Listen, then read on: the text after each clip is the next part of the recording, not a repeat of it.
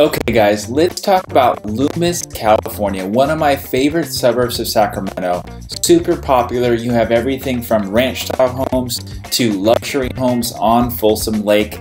So without further ado, let's get started. Now, Loomis is right next to Rocklin, Lincoln, Granite Bay in the area called Placer County. It's about 25 minutes outside of Sacramento. But I kind of think of Loomis as that kind of luxury upscale mixed with some ranch style, some acreage. It's got a little bit of everything and it's really close to the city. I kind of look at it as small town pride in a town that's actually growing and getting larger and being so close to everything that matters as far as everything being within a 10-minute drive. I think it's kind of the perfect location. So let's talk about things to do in Loomis. So Loomis does have a golf course, Indian Creek, so that's going to be a good spot for you, but there's about 32 golf courses in the Sacramento area within 30 minutes, so you got plenty of opportunities there. For outdoor activities, you have Folsom Lake where you can do boating, fishing, even bike riding. You have the American River Bike Trail close by. You can enjoy that for mountain biking. And then you have Auburn, which is about a 10 to 15 minute drive down Highway 80, and that's actually going to get you a lot of great hikes. Another great thing about Loomis is just the local proximity to shopping. About a 5-minute drive from Loomis, basically one exit over, you have Rocklin Commons, which is a huge shopping center that has everything from Walmart to Bass Pro Shops to Target to Trader Joe's. That's a big question I get a lot from people moving from out of the area. Studio Movie Grill, which you can actually go to the movies and order food and have drinks completely delivered to your chair, which is pretty cool. But there's everything there at that shopping center, and in 2024 they will be opening a Costco. So you'll have everything you could possibly need close by for shopping. And if that's not enough for you, Westfield Galleria Mall and the Fountains, which is an outdoor mall, is actually probably about a 7 or 8 minute drive. All right, let's talk schools.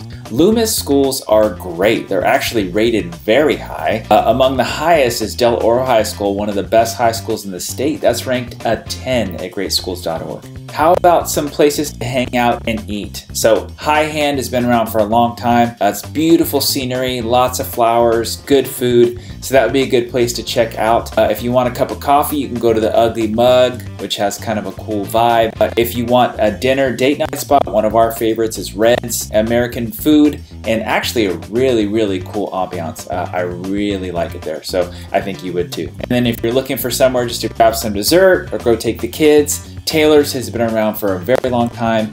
It's burgers, shakes, ice cream, but they have over 300 flavors of milkshakes. If you're looking to go hang out, if you like cigars, Tobacco Republic Cigar Shop is a great place to go. How about wine? There are a few wineries you can check out in Loomis. You have Cristaldi, and you actually have Secret Ravines. You can actually go tasting at either one of these small wineries. Let's talk real estate prices. So at the time of this video, you're going to have houses from $500,000 to $4 million. There's a lot of luxury style houses, there are a lot of ranch style houses, a lot of acreage, and due to its proximity, just being close to everything, it's one of the most highly desired areas because you can actually get acreage and not have to drive way out into the country. There are also many luxury communities or gated communities in Loomis.